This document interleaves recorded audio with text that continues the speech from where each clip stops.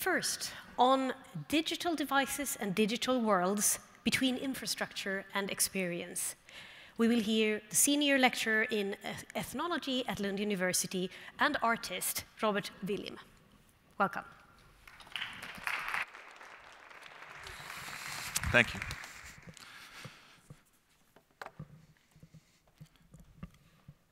Okay, just something to drink here, just in case. So, digital devices and digital worlds. Oh.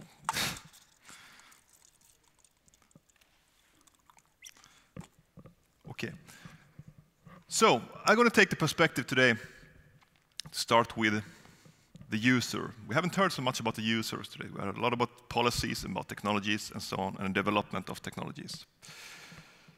So, the users. When I say we, it's you and me. I'm going to start with the things that reside between experiences of using digital tools and devices and infrastructure, namely imaginaries. How imaginaries emerge among users of technologies.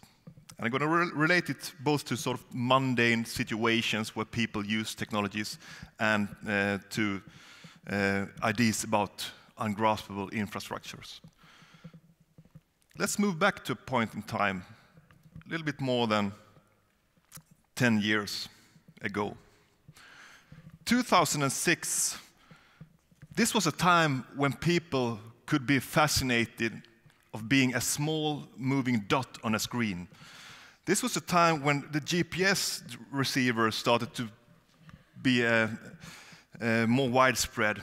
It was a time before GPS receivers were part of more smartphones, but you could have this kind of handheld GPS receiver. And I did some research about users of these kind of technologies, and I looked at the ways they thought about the technology and how they imagined this technology that was quite new at that time. And what many said that they were fascinated of seeing representations of themselves on the screen. You could have a map on the small screen, and you could walk around in the landscape and see this small dot move around on the screen. And it was a fascinating experience for many. After some years, it wasn't that fascinating anymore. And I'm quite intrigued by this, how that kind of fascination wears off. Why does it disappear? Why isn't it fascinating anymore? Why does it become part of routinized everyday life? I use the term mundanization to understand this kind of development of technology. How immensely complex digital systems are turned into mundane everyday life. Think about the GPS. In order to make it work, you need almost 30 satellites orbiting the Earth, an enormous industrial corporate complex of infrastructures and different stakeholders, and still we just use it in everyday life and don't think so much about it. It has become mundanized. It has become part of reality that we all live inside. This sort of bubble that is surrounding us, and to some extent that are sheltering us from thinking too much about what is really hiding behind everything we use in our everyday lives. And it's also maybe connected to the kind of ignorance that Lawrence Lessig talked about yesterday, how we can become ignorant towards quite many complex systems because we don't think about them all the time.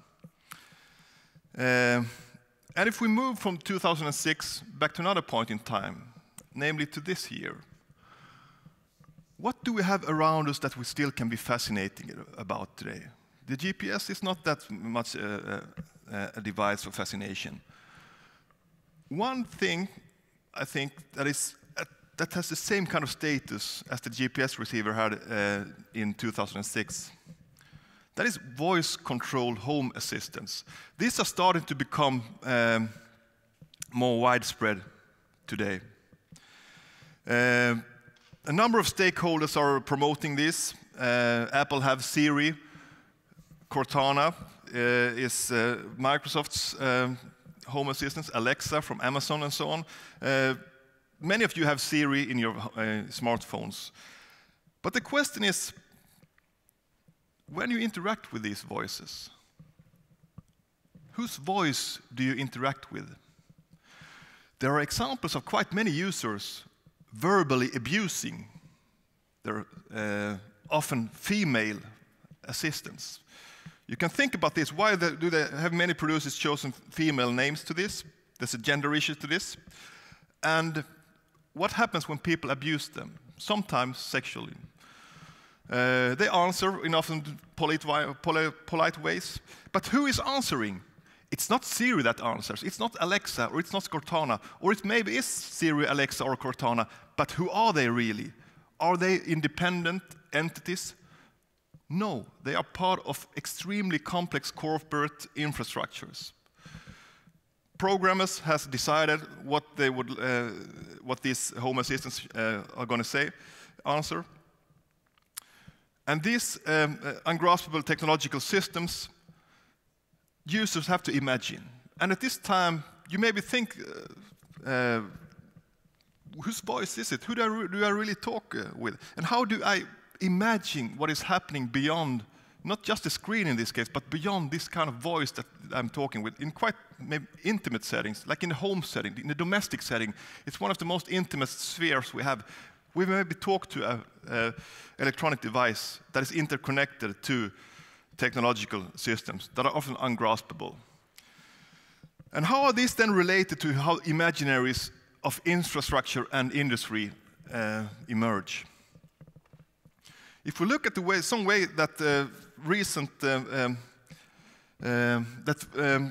corporations recently has chosen to visualize their infrastructure, we often see these kind of images. This is from the Swedish internet service provider Bahnhof. This is another picture from the same company, from their quite famous data center called Pionen in Stockholm. It's in a former civil defense bunker. And the interesting thing is, these pictures instill some kind of fascination. And if you think about Siri, Cortana, and Alexa in one end of the sort of this system, you have this in the other end. These kind of systems that we don't know very much about, but we can become fascinated by looking at the infrastructures, how they look and so on, and how they are imagined. And I could relate that to some research I've done during the last years about the ways that industries are aestheticized. How are industries turned into something that can be aesthetically pleasing and something that is that corporations choose as part of their brandscapes in order to promote themselves? You can see, for example, that companies like Bahnhof had this kind of cooling of the images of their infrastructures. Google did the same thing. 2012, they started their transparency campaign. Many of you have probably seen images from the data centers and so on, where they try to instill some kind of trust and idea that we are not just a cloud service provided that are providing services in this ephemeral cloud. We are a serious industrial business. And these are our infrastructures. And often you can see this kind of aesthetics used, where a kind of calmness, it gives an impression of precision. At the same time, you can see that it's something that is calmly giving you impression of things just work. You can trust us, things will work. And if you look at this kind of aesthetics, you can see that industries did this 100 years ago. 100 years ago, when industries and corporations should make aesthetically pleasing images of themselves, they often use this kind of long rows of, not servers in that case, but machinery that sort of just disappear into the horizon. And it could give this kind of idea of something cool and something that is just working and that you can relax when you use it. On the other hand, it can also be connected to another kind of aesthetics. It's something that the historian of technology, David E. Nye, calls the technological or industrial sublime. And he looked at the way that technologies and industries has been visualized during the last 100 years, especially in the US, and how they often was connected to being something unfathomable and almost frightening power, magnitude, or complexity. He talks about the mathematical complexity that is so, you just understand that it's something so complex that we can never really understand it. And you often hear that kind of a discussion when it comes to the internet today and the infrastructures of the internet. And I want us to think about this extreme complexity that is almost sublime and almost frightening, and how that can be related to the idea about mundanization, and how the ungraspable is always hiding beyond the mundane in the everyday use of technologies. And when the ungraspable is hiding beyond the mundane, we can think about our everyday life as mundania. We all live in mundania, this life that is sort of sheltered from this extreme, ungraspable, sometimes frightening complexity. But the question then is, how can we look into this? How can we look beyond into this infrastructure? How can we look beyond mundania? How can we reach beyond this shelter we have around us? When does cracks appear in the walls of this realm of routinized everyday life? Possibly it is at the times when we are fascinated with new technologies. It's just a short window of opportunity that I want us to grab and really think about when we become thrilled by a new technology. That might be the time when the light gets in, when the light gets into mundane, and when we really have the possibility to see something, what happens beyond. And that might also be a very good point as a researcher to look on uses, start talking with people about, for example, voice control home assistants, or like 10 years ago about GPS.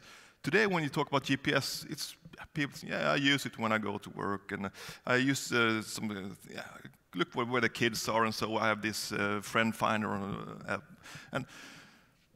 But when it's about to appear on the, that might be the time when we really should study it to learn how the ungraspable is connected to the mundane. So when you are thrilled to, or when you were thrilled to be a small moving dot on a screen, or when you wonder who you really are speaking with through your electronic device, that might be the time that you really should think about what is digital devices and what are the digital worlds that we all the time are connected to. Thank you.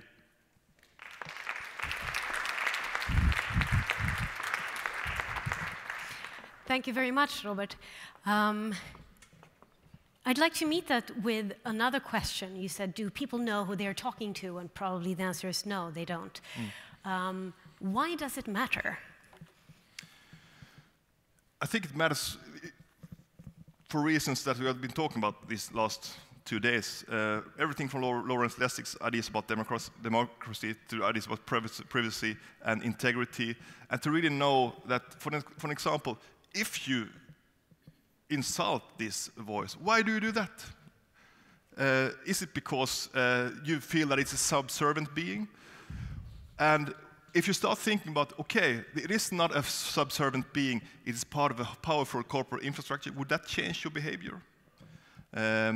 That's one reason. And also, it's a way for us to really start critically assessing what is hiding beyond our everyday life, our everyday interfaces. Thank you. So, thank you very much. Thank you. We continue with the headline, Digitizing of Our Physical Environment, Cognitive Visual Systems in Animals, Humans and Computers. And we meet the professor at the Center for Mathematical Studies at Lund University, Kalle Åström. Welcome. Oh, thank you very much.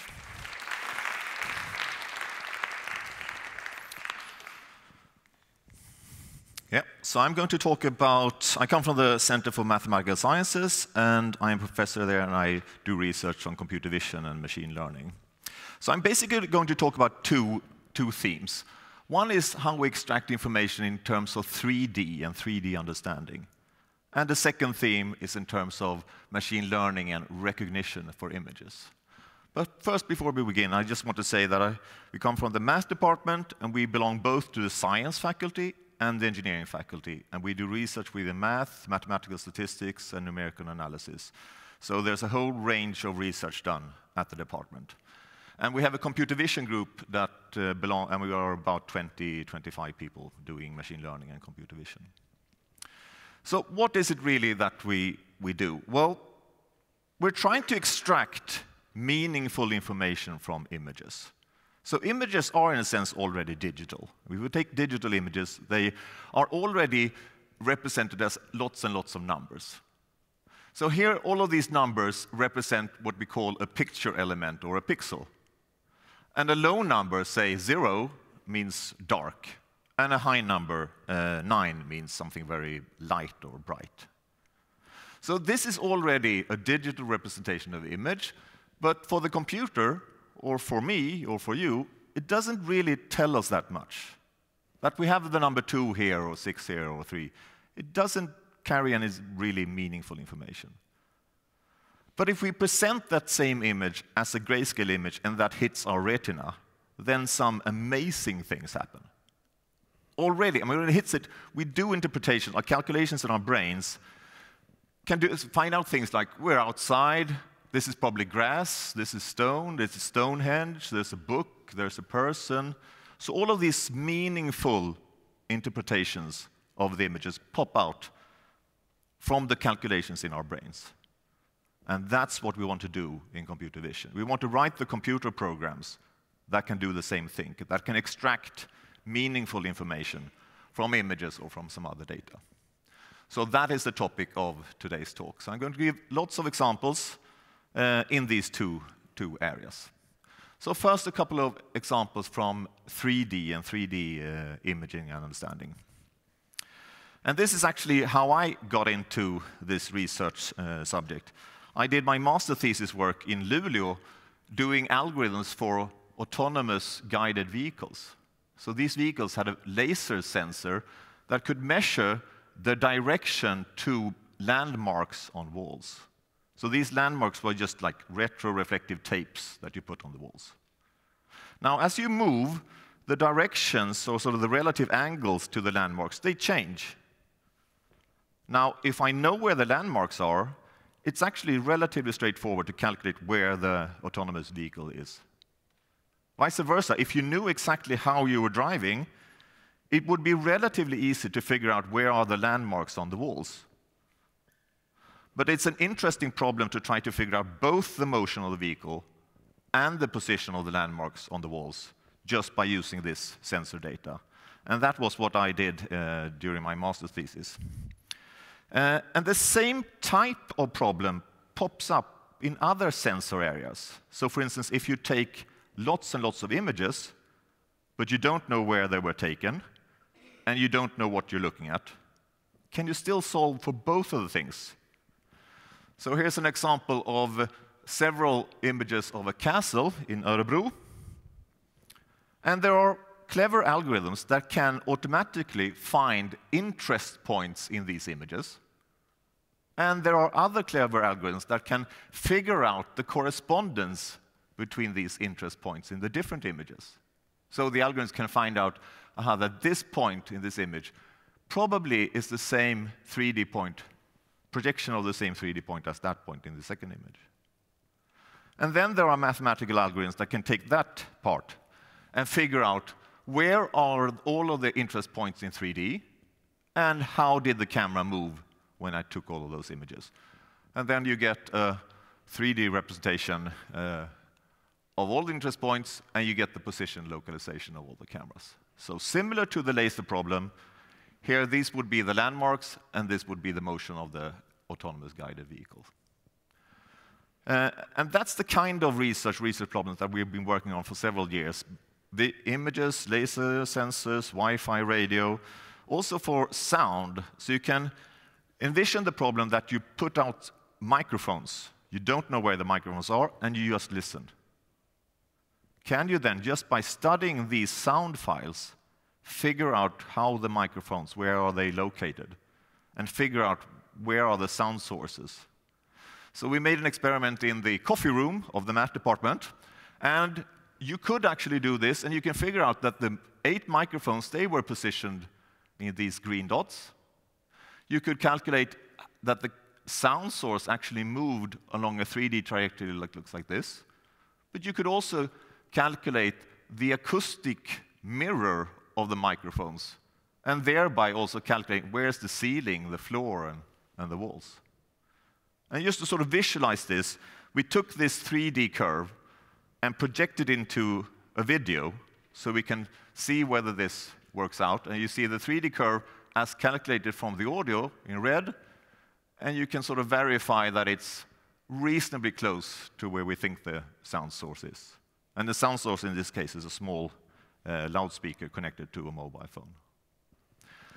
So all of these 3 are examples of problems where we figure out both cameras, 3D mixture, both microphones and sound sources, this kind of chicken and egg problem that we talked about.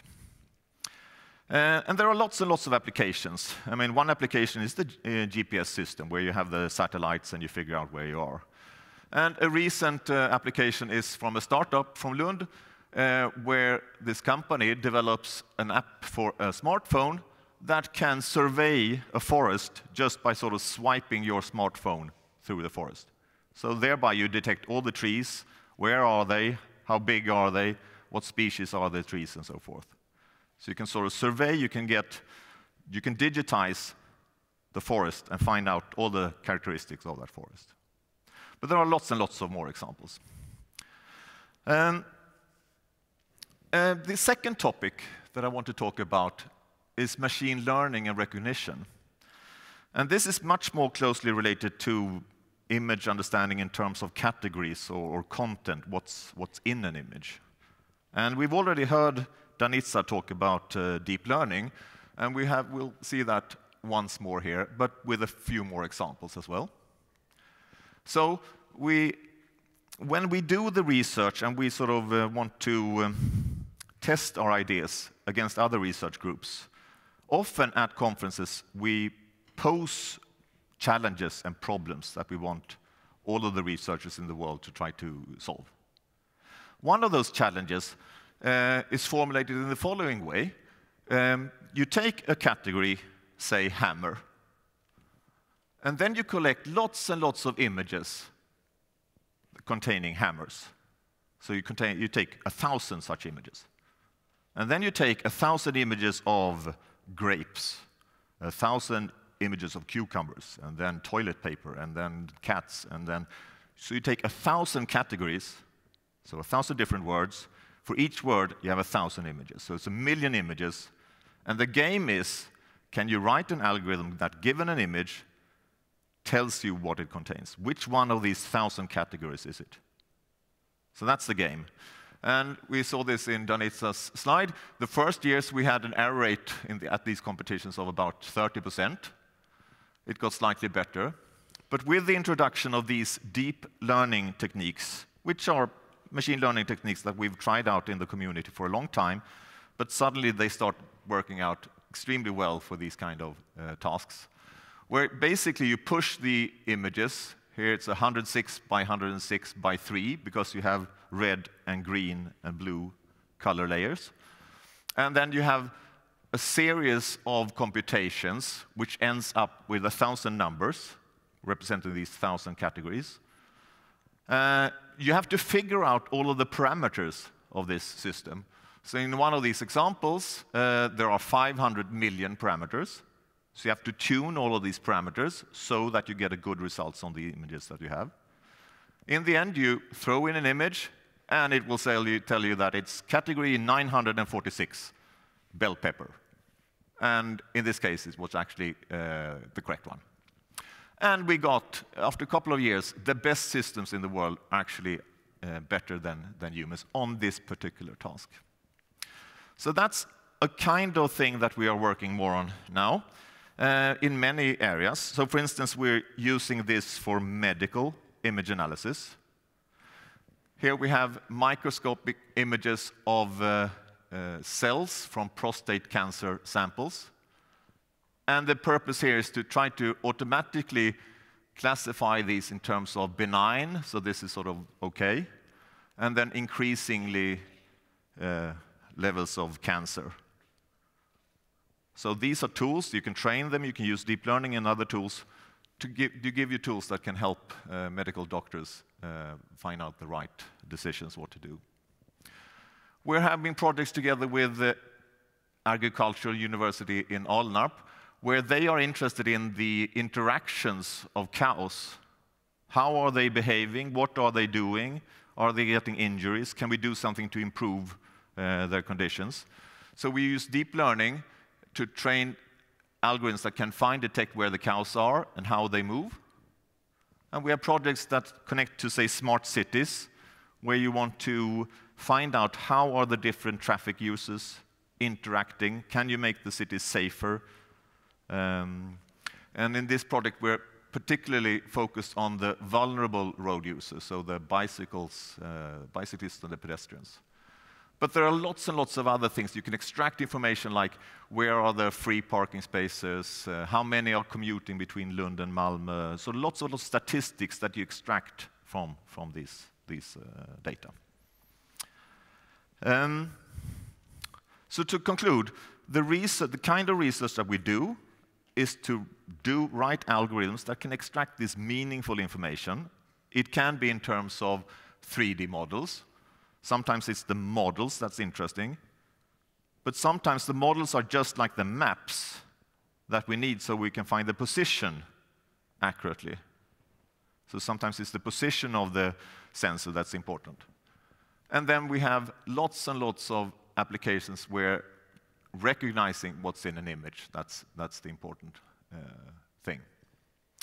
And just to wrap up, there are also very interesting problems in terms of understanding what's going on in these deep learned networks.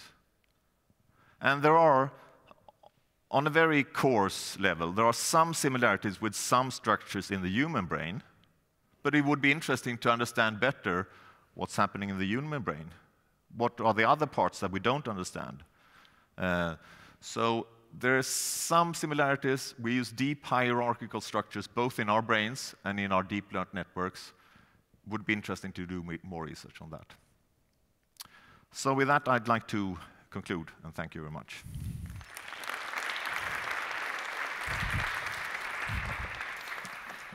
Thank you, Kalle. I'd just like to ask you, you showed these, the million situation, the 1,000 pictures, 1,000 categories. You said that finally the computers were better than humans. Yeah, on that particular task. But what does that mean? Were they faster, or could humans not tell that it was a bell pepper? No, but if you took a random human and gave them this task, they did roughly 5% wrong. Oh, okay. Wrong, not just slow, but they actually not just slow. They did it wrong because, I mean, on this particular task, someone had curated this database and said that this is bell pepper, it's not onion. Right. And maybe the human said onion because there was also an onion in the image or something like that. Or maybe there was some species of dogs or that this human actually didn't know what species it is. And so it's a very particular task.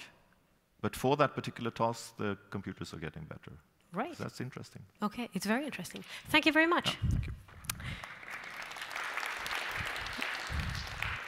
So, the theme for the next presentation is e-health, more questions than answers. And we'll hear the Associate Professor in Occupational Technology at the Department of Design Sciences, also the coordinator of the research platform Health Design. Welcome to Gudbjörg Erlingsdottir. Thank you. So I bought my own water.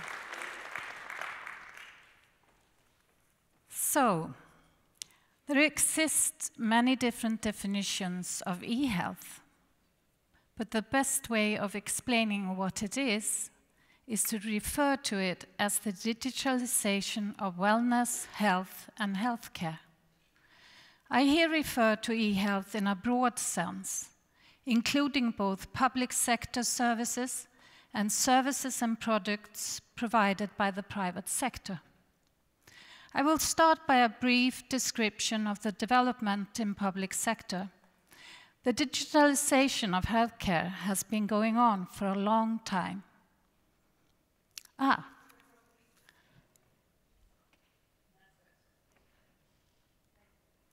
Thank you. It's very good to have your supervisor or former supervisor with you. She will keep a check. So, did you get to see the picture? So, where was I? Yeah. The digitalization in healthcare has been ongoing for a long time now. But when we speak of e-health or the digitalization of healthcare, we usually refer to the more intensified and conscious use of information and communication technology. Such intense use has been noticeable for roughly the past decade or so. In 2004, EU sent out a directive to its member states with the aim to enhance the development of technical solutions for both delivery of services and communication within healthcare. In Sweden, the directive was translated into a national IT strategy launched in 2006. The strategy focused on development of technical solutions and stated that harmonization of laws, systems, and information content is necessary to pave the way for an enhanced digitalization. The next strategy, the National eHealth Strategy, was published in 2010 and focused on the deployment and evaluation of digital solutions within healthcare. The latest national strategy document is the Vision of eHealth 2025. It was formulated in March 2016 and says that Sweden will become leading worldwide in the use of e-health by 2025. And I could also say here that Region Skåne has decided to become best in Sweden. The vision also points at innovations and developments in the private sector as an important part in researching, in reaching this goal. The titles of the different strategies The titles of the different strategy documents show that e-health is an evolving area. The first refers to IT strategy. In the second, e-health is spelled with a capital H and without a hyphen. And in the last one, e-health is written in low keys with a hyphen, indicating that the term is taken more and more for granted. So, what are the arguments behind these strategies? In essence, what kind of hopes and expectations do central agencies relate to the enhanced digitalization in healthcare?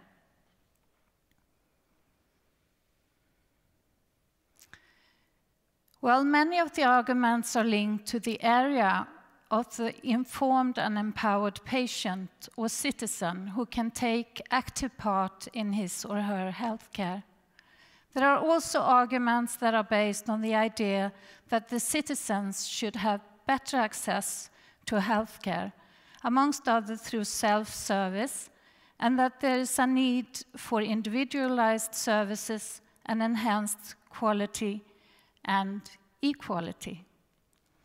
Yet other arguments pivot around the future problems of healthcare. Demographic changes will result in an older population with more chronic illnesses causing a shortage of resources. This made a need of enhanced efficiency very obvious. And then there is the argument saying that the rest of society is becoming increasingly digitalized, but the healthcare is lagging behind in this development. The bottom line here is, however, that the future lack of resources is the main problem, and that enhanced digitalization is the remedy. How is this supposed to be achieved according to the formulated strategies? They suggest 3 main steps: homogenization between digital systems and between the legal system and technical systems, enhanced information and access for patients, professionals, and decision makers, right information at the right time in the right place, and an enhanced pace of innovation. However, in reality, the present organization of public healthcare in Sweden does not reflect any of these intentions. 21 autonomous county councils and regions deploy different systems and interpret laws and regulations in different ways, making homogenization difficult and development slow. One example is the development of the service patient access to the electronic health record. The development of the service started in 1997, but it was not put in use until 2012. In the course of its development, the designers encountered several problems resulting from incompatibility of the system with existing laws and regulations, but also professional norms. In the private sector, on the other hand, the market is being flooded with apps and gadgets such as Apple Watch, through which one can monitor both one's training and one's health condition. In the private sector, there are new types of healthcare delivery, like virtual primary care clinics, changing the ways in which healthcare is being delivered. Also, there, the pace of development and innovation is much faster. This may lead to an immigration of healthcare services from public sector organizations to private companies, which in turn may challenge the Swedish model of equal rights to healthcare.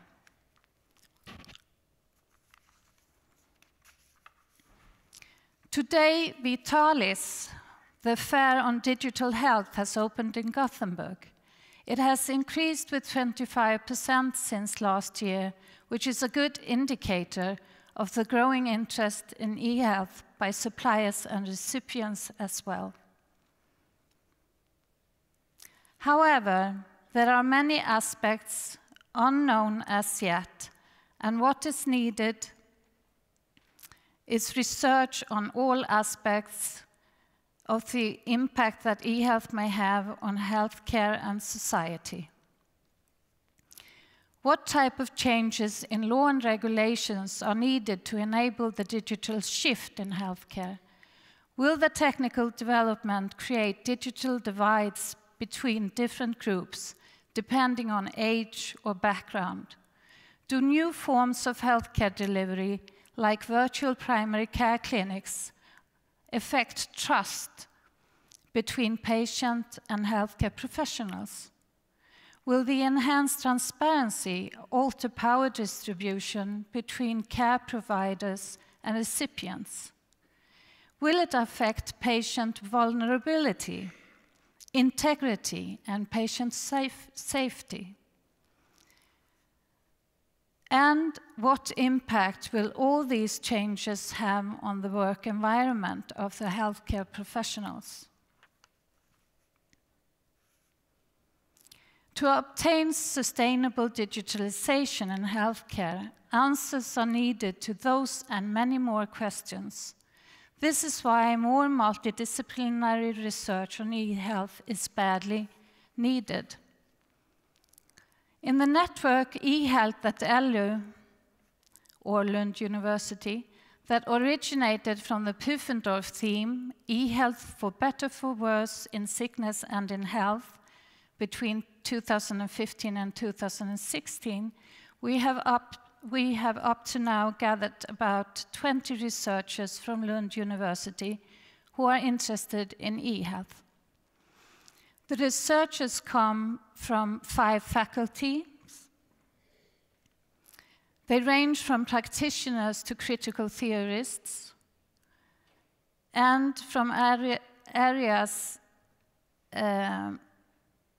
like from medicine to law.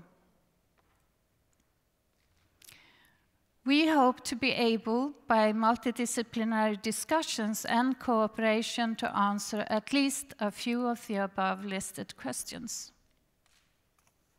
So that was all. Thank you.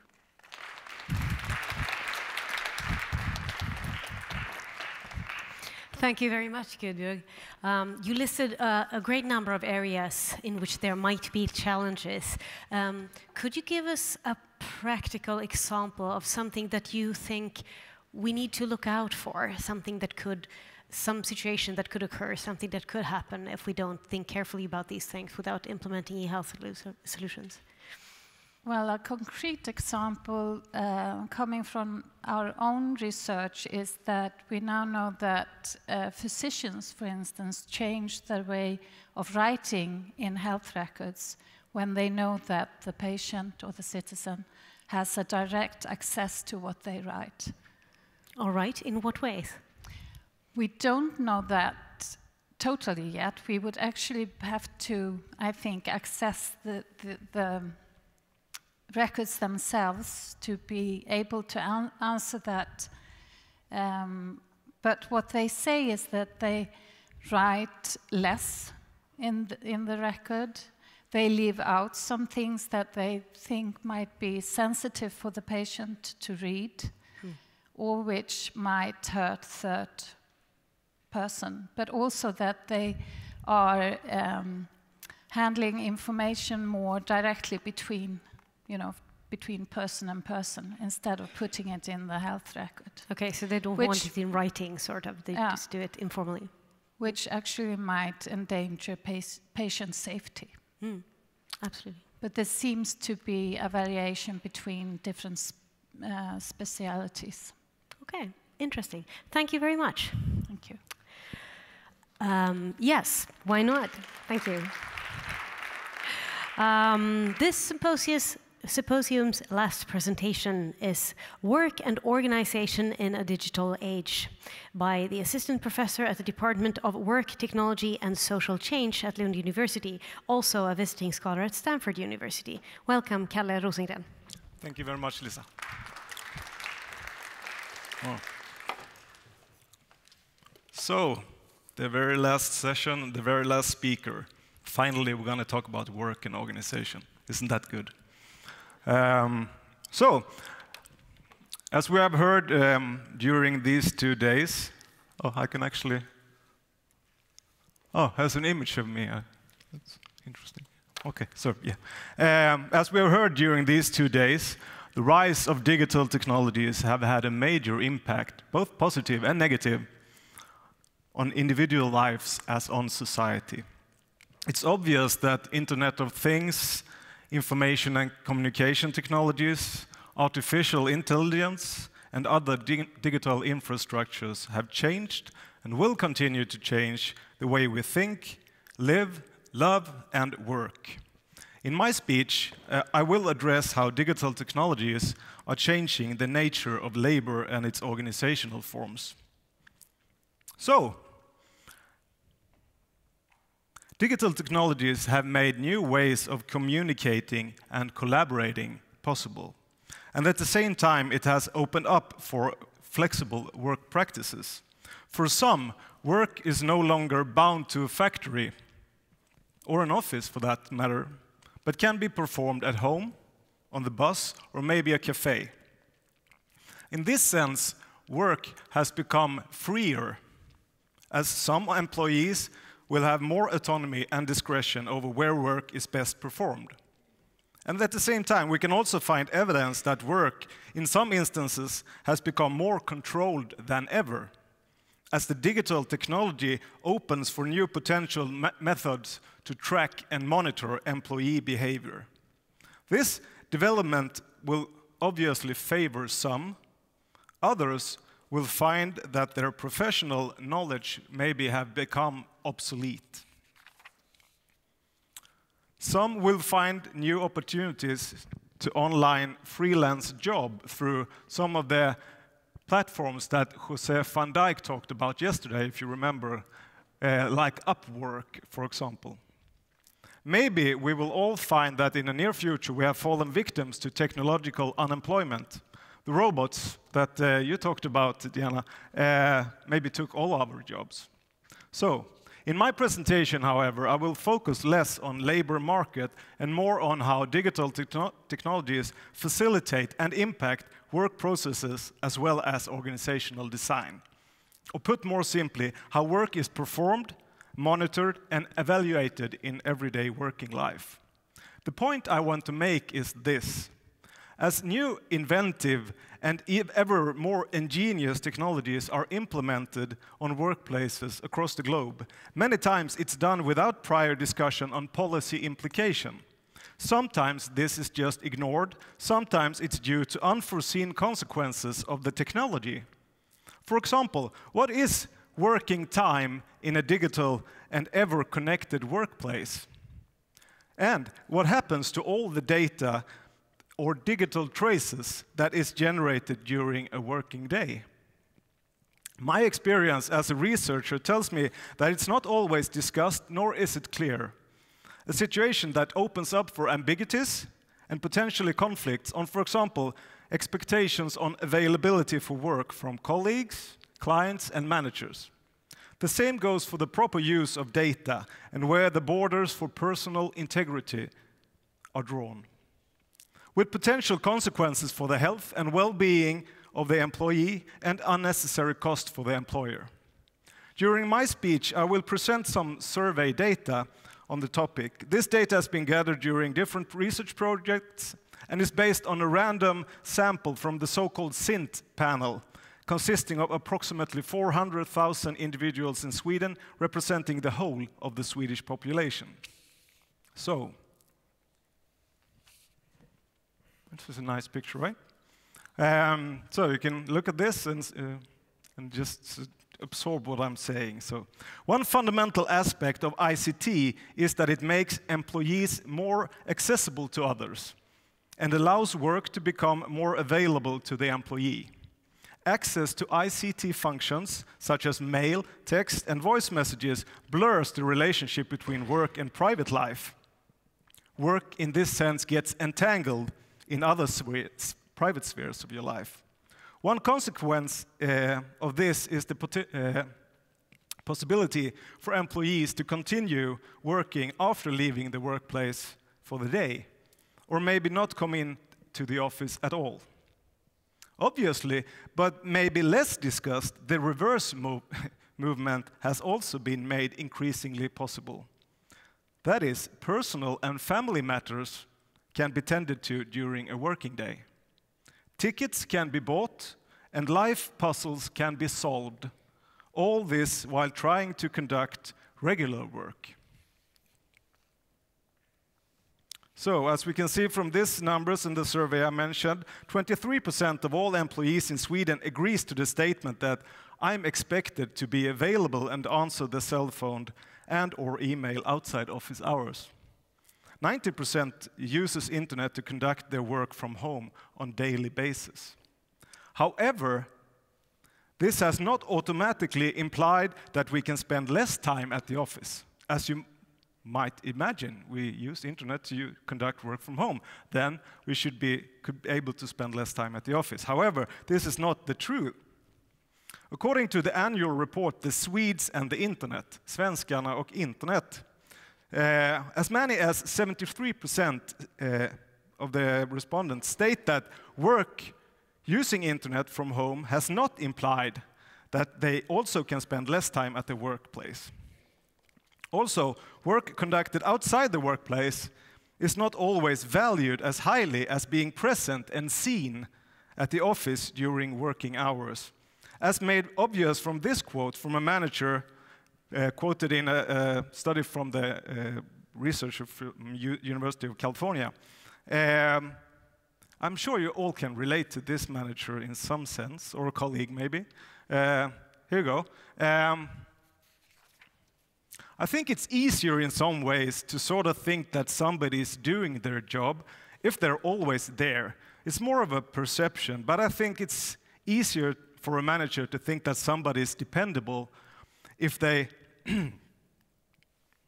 see them physically there, especially when they're doing things that aren't immediately visible, like someone who most of their job is sort of creative, and you really can't see that. But if you see them sitting at their desk, then it's easier for a manager to see that that person is dependable. So from this study, one conclusion was it's more lucrative, or you get more appreciated from managers being present at the office during working hours than actually performing a good work effort, which is kind of sad. I think you agree with me.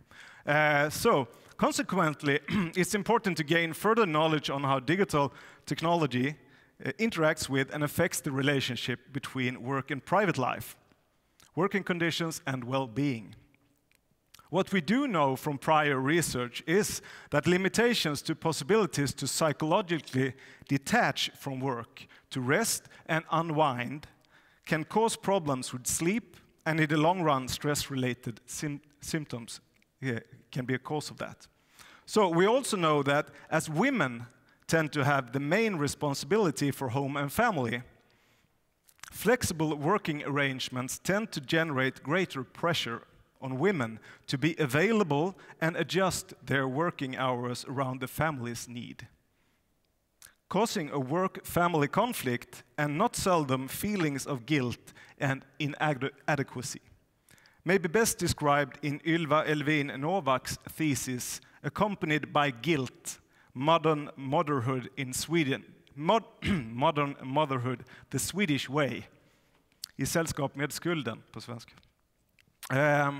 So, I think we will maybe cut this. We can discuss how corporations deal with this. This is my next slide, but I think I will go to the next topic. And another area for concern and further debate relates to employee privacy. What kind of digital information is the employer entitled to, and how can it be used? In relation to this, we must clarify that we are talking about different kinds of data generated on different digital tools during a working day.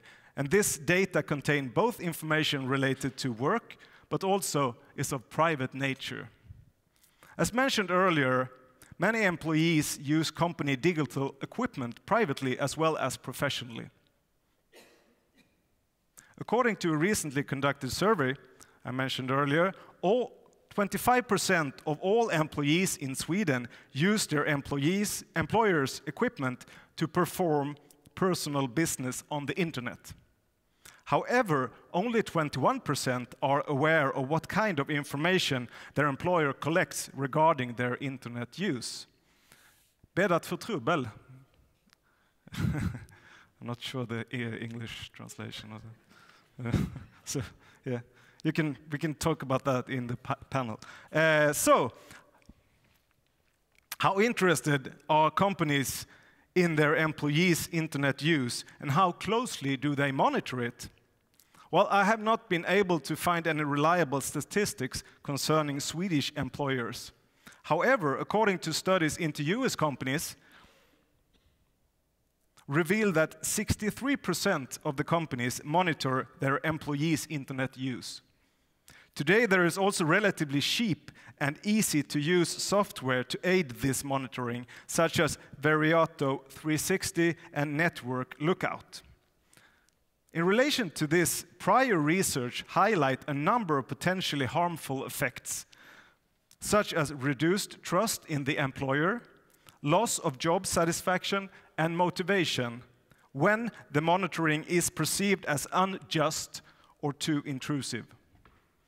We also I mentioned we have different kinds of data generated during a workday. We also have another kind of data collected mainly for other purposes, but that none the same could contain privacy-sensitive information and be used for close monitoring of work performances.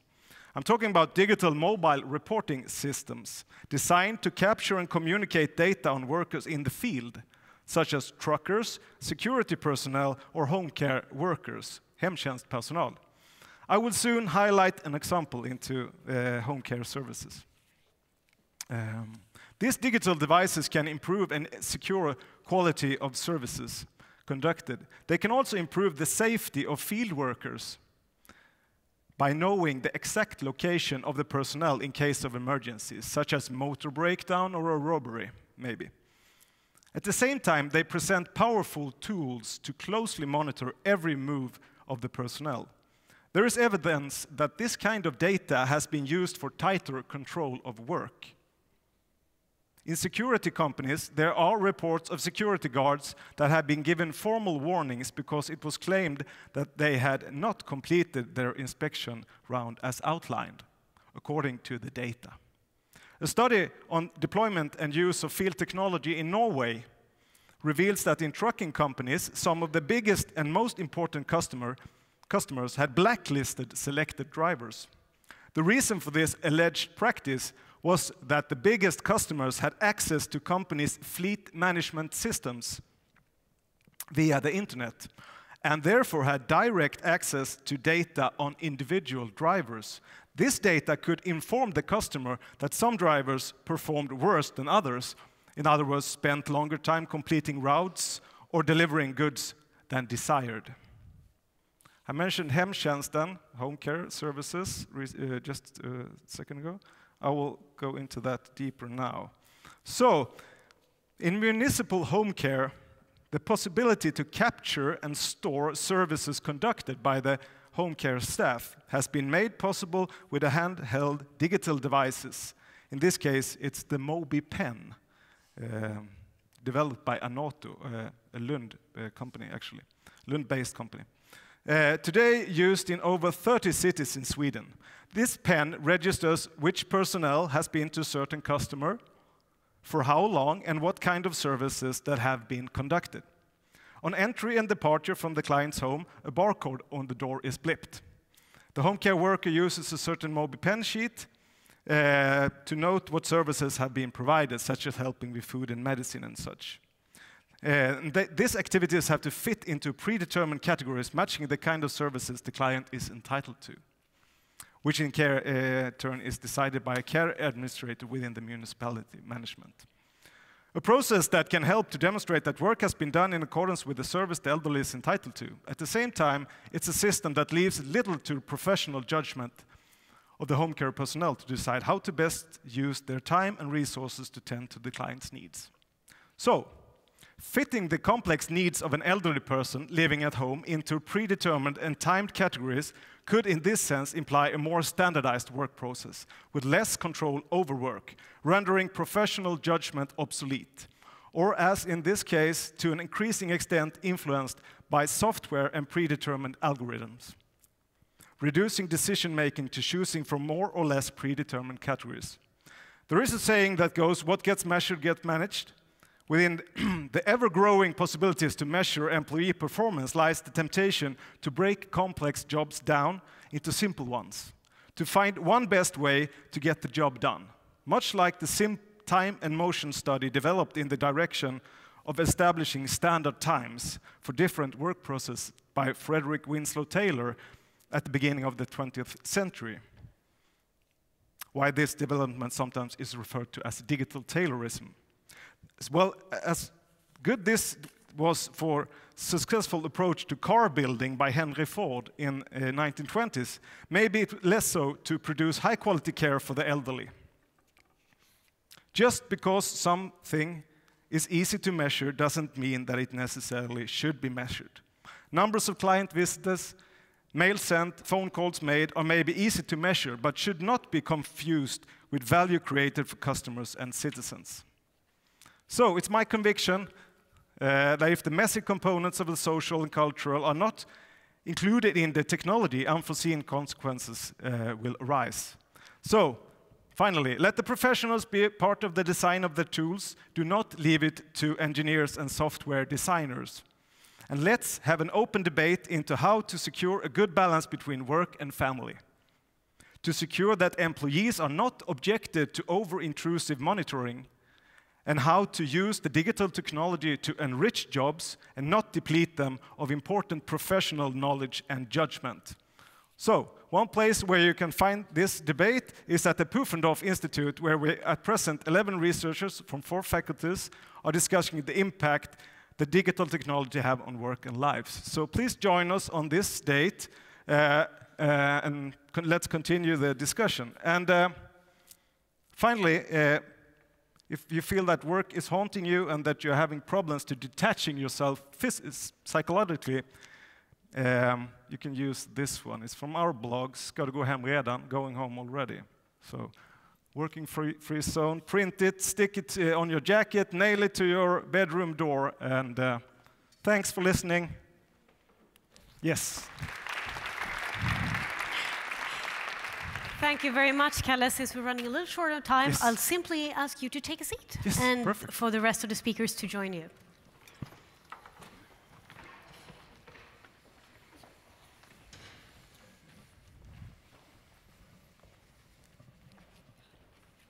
Oop. Can Denita use this microphone? Is that okay? Oh, they prefer you use this one, I think.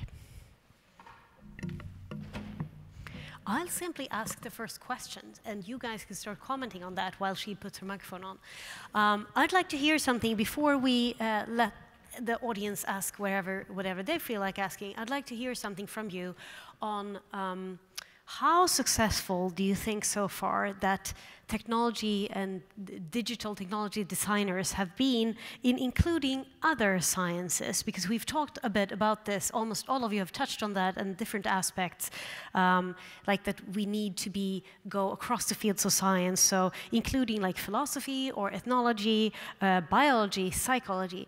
How good have tech designers been at including other disciplines and making that part of their work? Any thoughts on this so far?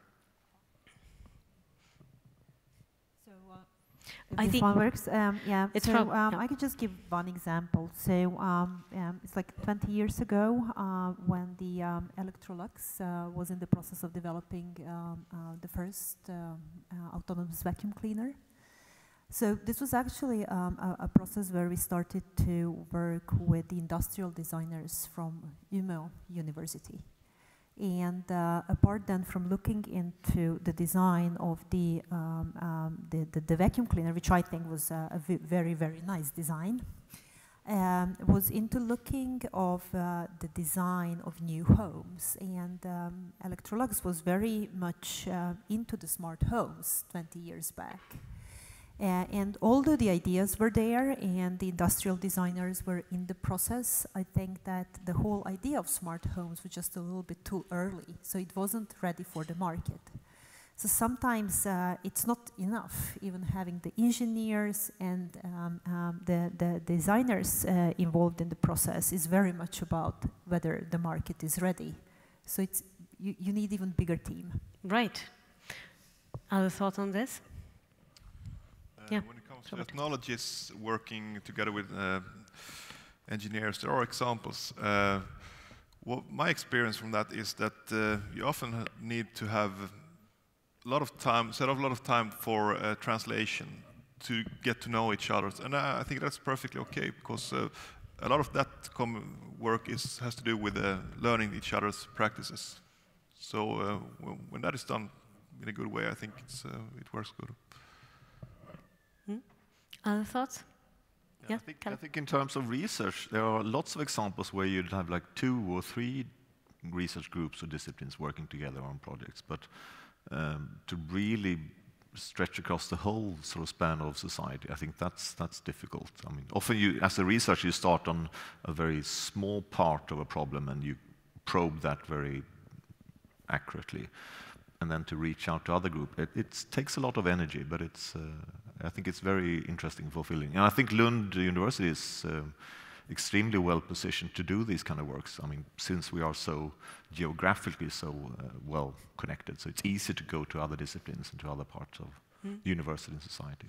I think, for example, I know there's a nanotechnology center here in Lund that at least for some time they had a practical philosopher on their team, which I thought was very interesting because it's not, I thought it was not so common to see that. We'll open up for questions from you, and we are going to use this beautiful catch box again. So if you want to ask something, now raise your hands in the air and I'll throw it at you. There you go, Stefan. Thank you. This is my first question from the audience. I'm really happy. I mean, in line with, we've been talking about these kind of cross-disciplinary challenges, and I just have a more like a pragmatic question. How do we reach for or set up environments in the academy where we are able to deal with questions like ethics in robotics, or you know, value, questions of value in terms of big data, stuff like that. That's kind of, you know, between how we traditionally categorize our academy. But, I mean, and we've been working with this symposium as one way to make these types of talks even possible. But how could we sustain that, you know, more on a structural level for the future? If I can comment on that one, I think from one point of view is like that we are all... It's a little too close to Nitsa. Okay. Okay, so I think that we have a significant challenge in doing interdisciplinary research, because getting financing for interdisciplinary research is not so very easy. Okay, so I think that this is one of the biggest problems that the academia is fighting today. Because if you, let's say that you would like to study now ethics in robotics, and you have all this discipline, you have the interdisciplinary team, it's very difficult to find a financier that would finance this, because lots of the calls that we have out there in the well, from like SSF or Vinnova or something, these are very targeted towards specific areas, so there is very little space for interdisciplinarity. The same thing is like with European Research Council, or collaborative projects from EU can to some extent address this problem. But the evaluation panels, for example, in ERC, are really, they have big problems with interdisciplinary research, and it's not only for us. I mean, it's also, you know, everything that is like chemistry and physics, or materials and so on. So I think that, and I don't know who is to solve this problem. I think that we all in the academia are aware of that problem. So whether the state or the private financiers need to think about and just kind of like, you know, open for this interdisciplinary research, I can't say. But also publishing the results of research like that is not easy either. So I think that for all academics, I mean, it's difficult to dare. You need to be mature in your research and dare to say that for 5 years I'm going to do something that is good for the society, but I will not be able to publish it. You know, are you willing to do that? Other questions? I'd like to make a comment there. Sorry, Kalle. I think it might be slightly easier in terms of courses and teaching. So in courses you could have a course and you could have one lecture or something on another topic which crosses across the sort of faculties and borders and stuff like that. And I will get back to you on that. That sounds very promising. Okay, other questions? We have one right there. Yeah, I have a question to Professor Åström, because what your presentation made me worried, really and truly. My university, which is the University of Gothenburg, bought recently a system either from US or from England. At any rate, it has this usual thing, show that you are not a robot. Now, I can hardly show that I'm not a robot, because all the tests are taken either from US and UK. So, for example, there are tests like select pictures that show storefronts. I have no idea what are storefronts in the States or something, and I protested, but with no results whatsoever. But now what you're telling me is that actually robots will be better in answering this, I'm not a robot. Because I mean, I already failed, and you know, any of your robots will do it without trouble. So you'll have to get a robot to help you log into your system, which is really very disconcerting. Yeah, maybe I could make a comment there. I think it's true, and we've had these systems where you'd just have an image or some text and you'd write those texts, but then the OCR system became better and better, so then you made the text wavy and you'd have the text with extra color, but the systems for recognizing text automatically became better and better, so now they moved on to other tasks like doing things in images, and I think that the automatic systems are perhaps better than humans in some of those tasks. So maybe this RO robot will be even more difficult in the future. I don't know. Yes, Kalle? You mentioned that you had competitions. Yep. I would imagine that this is one of the competition to beat the robot, use these tests. Yeah. Where you have to show that you are not a robot. So. Are you using them as... I haven't seen any tests per se that attack that kind of problem, but there might very well be. There are so many challenges in different areas. Yes. We probably have to bring in other dimensions, like the camera or some kind of touchpad, show that you have a fingerprint, then you are not a robot. But then Danica will probably design a robot with a fingerprint, so we might be stuck anyway. Any more questions? While you think about that, I'll give you another chance. I'd like to ask you about unwanted effects of technology and of the digital things we develop. Because I'm thinking of, I once interviewed the Swedish philosophy professor Christian Munthe at Gothenburg University. And he talked about that we were talking about big data. And his opinion was that researchers that develop methods for use of big data should actually actively work against the methods being used for example, surveillance and suppressive states. I asked, is this really reasonable? Like, do you think that the researchers should have this in mind already while developing? And he was like, absolutely. Just like during the Second World War, that nuclear scientists needed to think about that they were creating a bomb and what effects would that have. Any researcher could take responsibility for trying to develop a system so that it can be used in the way you want it to. It is difficult to use in an unwanted way. I'd love to hear some comments on this. Is this a reasonable idea to begin with? And is it possible, if you think that it's a good idea, is it possible to do that? To kind of build in some kind of ethical dimension into the technology, or? Yes, to bear that in mind as a developer or as a scientist, that not just to go ahead and be focused on that, ooh, this is going to solve a problem in a great way, but actually think about the possible negative consequences and sort of try to take on part of the responsibility for that. Is that unreasonable or is it reasonable? Gudbjörg?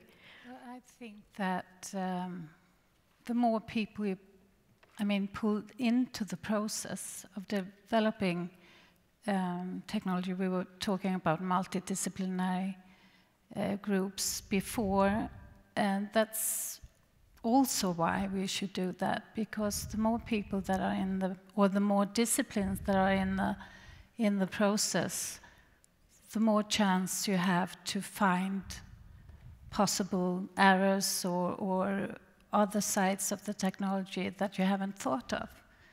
But also that it has to be tested in reality, and that is where many technologies fail or developers fail. And not only us at the university, but out in society. You often see, within the healthcare sector, for example, a lot of technologies are actually developed without them being tested for real, with real users before they are launched. Why is that? Why does that even happen? Well, one of the reasons might be that some of them are aimed at the citizen or the patient, which is quite anonymous, or it's difficult to have testing people to test on from all types of citizens. And then you might have one persona or something like that you test the system on, but you don't really test it in reality. I think it's complex, and so that might be one of the reasons. Yes. Yeah, I think it's extremely important that we do think and discuss of these things, but I think it's extremely difficult because when I think about the robotics technology, it's composed of so many different parts. So even if you as an engineer think about an individual part to be safe, and these are put together in a system that also responds to kind of like human input or something like that, is extremely difficult to ensure that something that was, safe as individual module from the beginning is also equally safe or cannot be used for something. But in general, I think that all technology can be used for good and bad things. I think that it's important to also educate young people from the beginning what the good use of the technologies are. How do we think about ethics and moral? And I think that it's too little discussion about that in society, and there is really not. I mean, in schools, do we teach ethics and moral? Our kids. Or do we just kind of like take it for granted and think that this is kind of like an integral part of their upbringing? So I don't think that we are kind of like doing enough. But again, the integral part. Think about the drugs. I mean, the medicine. Yeah, maybe every single medicine per se is safe, but combination of those is not.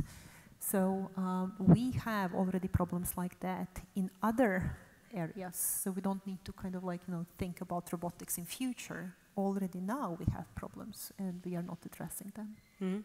Right. Kalle? Well, I think that the digital technology in specific is, in relation to other technologies, is so versatile. So I think it's hard to, in advance, picture unwanted consequences and negative consequences of the technology, maybe. However, we need to be much better to detect malfunctions and problems with the technology, such as the privacy issue, and it's being discussed within the research community. However, it's not discussed among researchers, which was very obvious in, for example, the Pufendorf Digitrust theme. But rather we see the technology researchers over there and the law researchers over there and the medicine researchers over there, and they're not communicating at all with each other. So we must be much better at this. But in relation to privacy, we see, for example, advances in areas such as privacy by design. We talk about Per Runesson, I'm sure you're aware of this. And yes, there's maybe hope that it can somehow be not built in, but we can correct the technology afterwards and try to make it less harmful for humans. But to do that, we need to study not only how to develop technologies, but how it's implemented in society as well. That's an important field. Robert? I think the more general a technology is, the harder it is to assess sort of the results from the development of innovation. We talked about yesterday about is it good or bad that has internet destroyed democracy and so on. I guess that kind of question becomes more and more strange. It would be as if saying, did electricity destroy humanity, or the development of the wheel, was that good or bad? Or, I mean, to some point it becomes almost stupid. So, but the more specific technologies, the more important it is to know what are the stakeholders, who is financing research and so on, what interests are immediately connected to specific technologies and so on.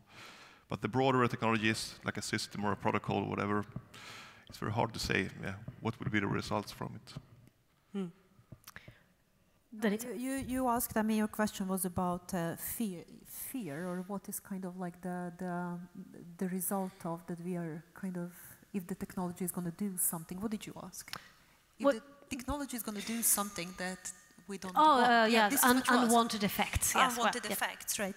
No, but I mean, I'm thinking very much about if we really develop robots that take over so many of those manual jobs, and you know, the software and AI take away lots of the kind of the mental job, if I can say it like that.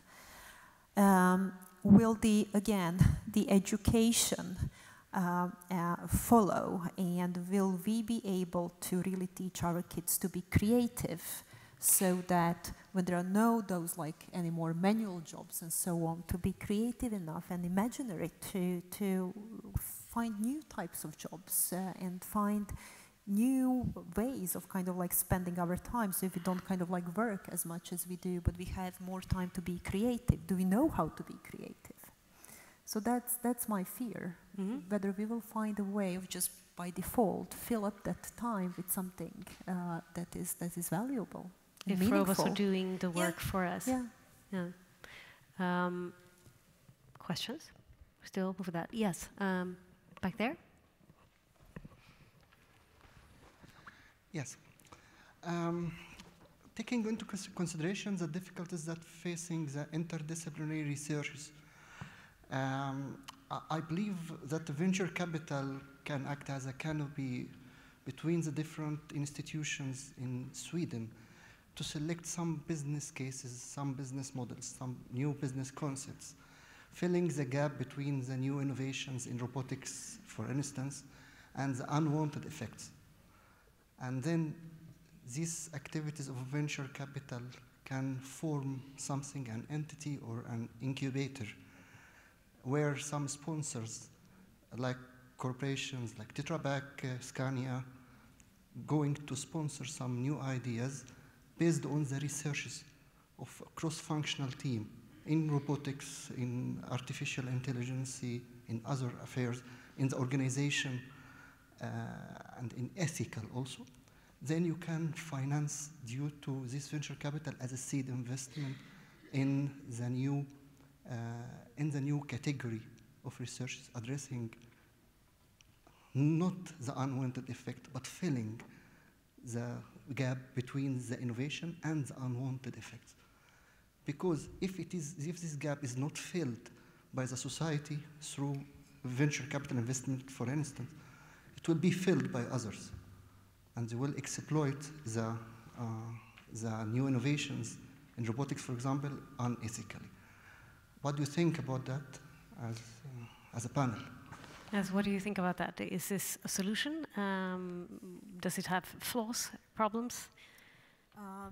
There are definitely initiatives that want to bring together the academia, the venture capital, the politics, and the established kind of like both small scale and large companies. I would say that if the investment is long-term, then I think that this would be helpful. But unfortunately, I mean, for me, long-term, 5 to 10 years, if we embark on something that is highly interdisciplinary and that we want really the results of that interdisciplinary research to then be, let's say, used by politicians, policymakers, by lawyers, if they want to come up with, you know, new ways to deal with the potential upcoming problems and so on. This is not something that you can make in a 2-year project. So yeah, it's good.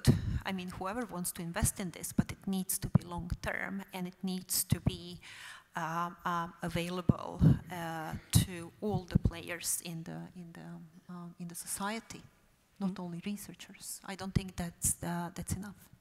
Right. Thank you. Stefan, was that a brief question of yours?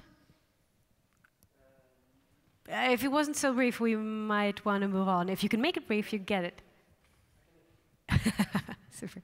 No, it's a conceptual question. I'm very keen on metaphors, and metaphors tends to lift some aspects up and downplay others, right? And when we hear about machine learning, we hear about intelligence, but it's artificial.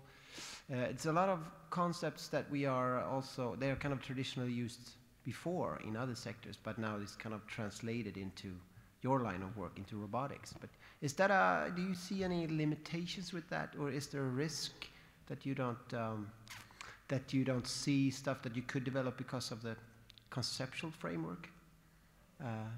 That was not a brief question. I'm really because I mean I've seen when you translate abstract and complex work and want to regulate it, it's always a hard task because whatever concept you use when you regulate it will have an effect on the regulation. But in this term, so yeah, how we understand these complex abstract things you do. I mean, is it the word learning you're after, for example, learning, or vision, or neural structures, right. Really brainish, or just that it is an intelligence, but it's not really intelligence in the sense of human intelligence. I mean, it's really anthropocentric in a sense. We understand it as if it was human stuff, but it's not really, is it? Yes, Kalle, and maybe Robert has a word on that too. It also works the other way around, Stefan. We also bring metaphors from technology to understand us humans. So, for example, in cognitive psychology, we talk a lot about computers. We have the image of the brain working as a computer with different compartments. We have different kind of information bits. So the metaphors goes both ways. What it implies for developing technology, I have no idea. But right. I was just curious if Robert had a thought on that, since you think a lot about the interaction between man and machine, so to say, and how do we think about the machine if we think it's intelligent or has vision or whatever it is. I think you, Danica, was talking about that too, about sort of the idea about the robot as a kind of humanoid, and what does that limit us? Yeah, to some extent it probably does, because a robot can be so much else. You can combine technologies. You could, if you want to relate it to living entities, you could relate it. You could try to relate it to other kinds of like pets or whatever. And you also mentioned that maybe a vacuum cleaner, a robot vacuum cleaner related to. You see it as a kind of almost as a pet or a small child. So I guess to move away from the idea about something that some replacement of the human, or I think that would open up. But of course, concepts have their path dependency. When you start to think according to a certain concept, that's going to form your thoughts for some while. Right. Yeah, I can just shortly say it's a very multidimensional question, I would say, and the answer can also be that. But throughout the history, we have had ways of understanding how certain things work in nature, so understanding the birds flying and so on, and then building technical systems that somehow understood the physics around it, and that not copied the biological kind of solution, but built something that complies to some physical laws, and built planes that can fly. I think that I see the technology that we are developing now very much like that. So being inspired by biological systems, using some kind of like laws or something like that, but then building something that is not a copy of a human, that is something else, and then we need to understand and improve through interaction. And it's going to be different from what we humans do, in the same way as maybe calculator works differently when calculating things, and as our brain does, and so on. So I see the technology enhancing the human, but also maybe using a little bit more of the brain of the human than we do now, or using it differently. So for the future, what I see is that we evolve together with the technology in some way. It doesn't need to be direct, physical interaction or something like that, but more seeing the technology is something that allows us to use maybe even our brains more effectively than we do today. And it's extremely difficult to say how that will look, and it will take hundreds of years until we understand the difference of the brain today, or and so on. But so the technology will evolve differently than we humans do. It's just that we need to kind of learn how to use it in a best possible way. Thank you. We need to round off, especially since I know the Symposium chair wants to say a couple of words. So I'd like to give you the same chance as the other panels, but you have to be very short. This is the thing, you're going to fill in this phrase for me. I would like to see more research on. So I want to know what you want to do more research on, or want to see somebody else do more research on in your field, something that's not yet enough covered. I want to see more research on. What's your answer? I want to see just systems being used by humans and do research on that. Cool, thank you. Gudbjörg? I would like to see more research on the effects that deployment of e-health has on healthcare practices. Mm-hmm. Thanks. Robert? I want to see research about how the ways humans are embedded in or entangled, not just in technological systems, but also in biological, ecological systems, and how that complexity can be handled and understood. Thank you. Kalle? I want to see more research on how the human brain actually works, and in particular perhaps the motor cortex and how it relates to robotics and perception. Thank you. Kalle? Yes, I would like to see some more research into the microdynamics of work-life balance, how people actually manage these kind of everyday entanglements between work and private life. Yes. Thank you very much. I'm very grateful to have had you here as a panel today, so big thanks to Danica Kragic, Gudbjörg Erlingsdottir, Robert Willim, Kalle Åström, and Calle Rosengren. Thank you so much.